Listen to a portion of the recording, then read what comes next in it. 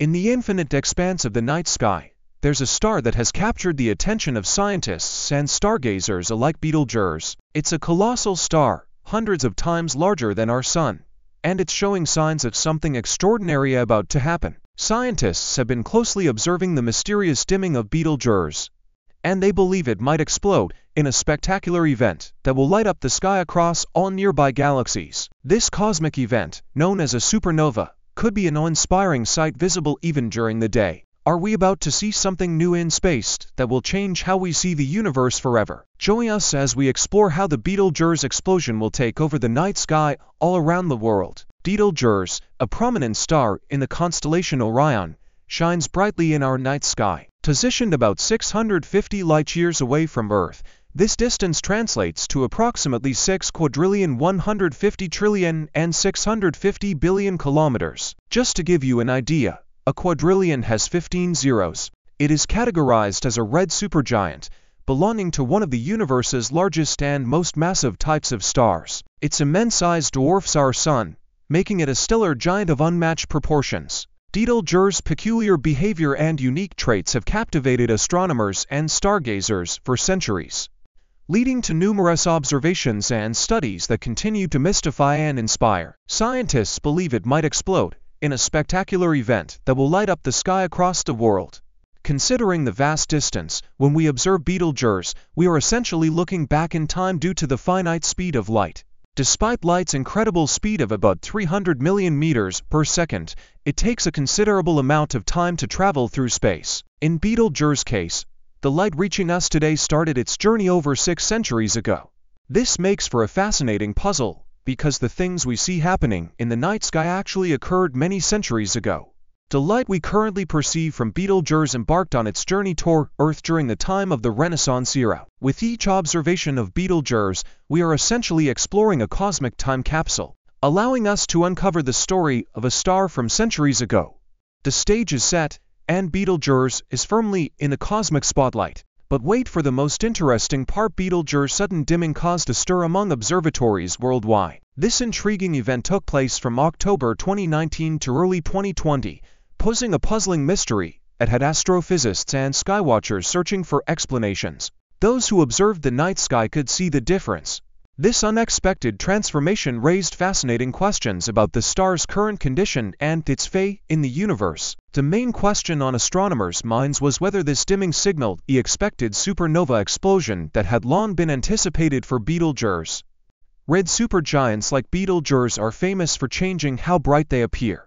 Scientists think this change is just a normal part of their existence, but something really big happened when Betelgeuse got dimmer than usual. People in the science world heard about Betelgeuse losing its brightness mysteriously, which got scientists thinking up different ideas. Some suggested that a huge flow of gas and dust from the star's surface caused this dimming. They pictured the star going through a lot, throwing off its outer parts in a massive cosmic event. Others thought there might be a very cold area on Betelgeuse's surface, imagining a spot where temperatures dropped significantly, making the star appear less bright. While all this was going on, a group of scientists from different places, led by Kenichi Nomoto at the Kev Institute, started investigating. They found something amazing: Betelgeuse might be smaller and closer to Earth than initially thought. They also suggested that a cloud of dust might have caused the dimming, proving that the universe has more surprises than anyone could have guessed. At the same time, astronomers led by Hideyuki Sayo at Tohoku University in Japan introduced a new way of looking at Betelgeuse's steady pulsations.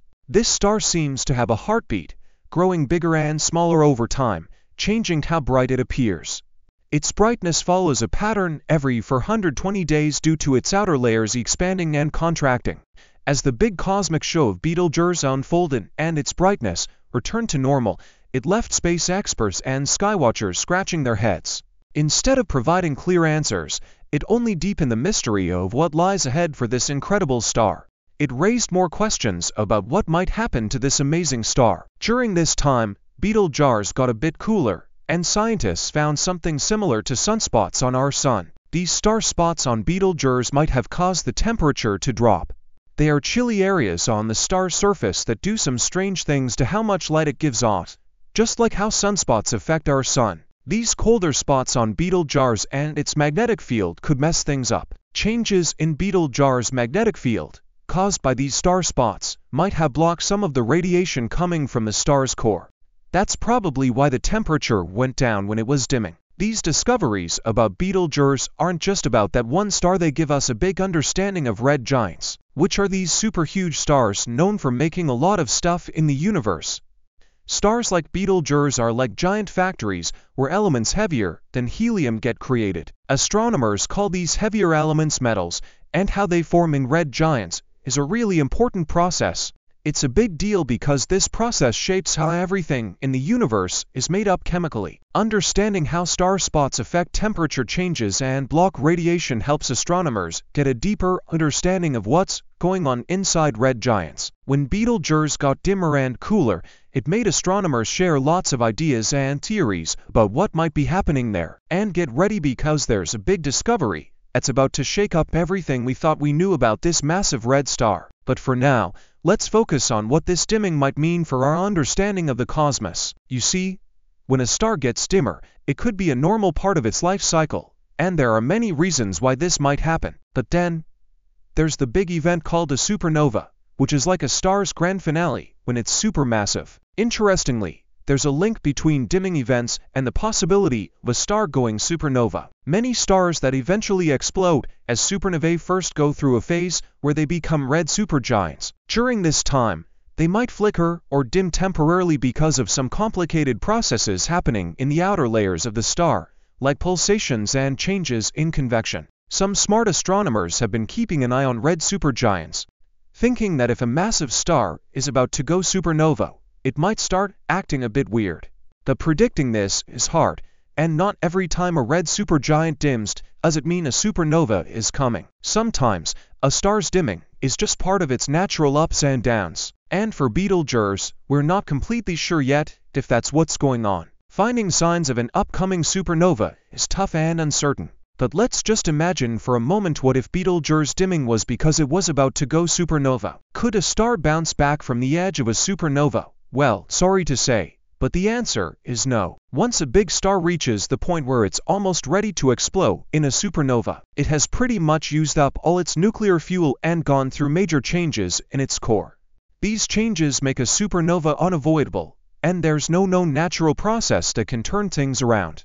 A massive star starts its life as a main sequence star, where nuclear fusion in its core turns hydrogen into helium, giving the star energy to resist collapsing under gravity. As the core runs out of hydrogen, it squeezes and heats up, causing helium to fuse into heavier elements like carbon, oxygen, and more. This process keeps going until iron forms in the core. And when iron shows up, it's like a cosmic red flag. A supernova is on the way. Once a star gets to this point, there's no reversing it. Iron is quite different from other elements because it can't produce energy through nuclear fusion like the rest. Instead, the iron core keeps getting smaller and gathering more material. When this iron core hits a critical point, called the Chandrasekhar limit, it can't hold up against its own gravity anymore. So, the core collapses fast, causing a massive explosion, a supernova. This explosion is unbelievably powerful, shining brighter than entire galaxies for a short while. It's so intense that it destroys the star completely, leaving behind something dense like a neutron star. Or if the star is supermassive, a black hole. Once a star gets to the point where it's making an iron core, there's no turning back.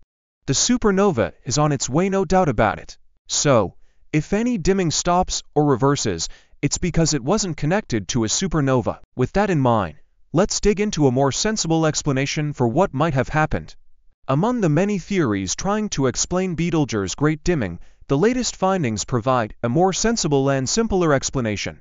A team from France's Université Côte d'Azur observed Betelgeuse intensely from December 2018 to December 2020 using the powerful Matisse instrument on the European Southern Observatory's Very Large Telescope interferometer in Chile.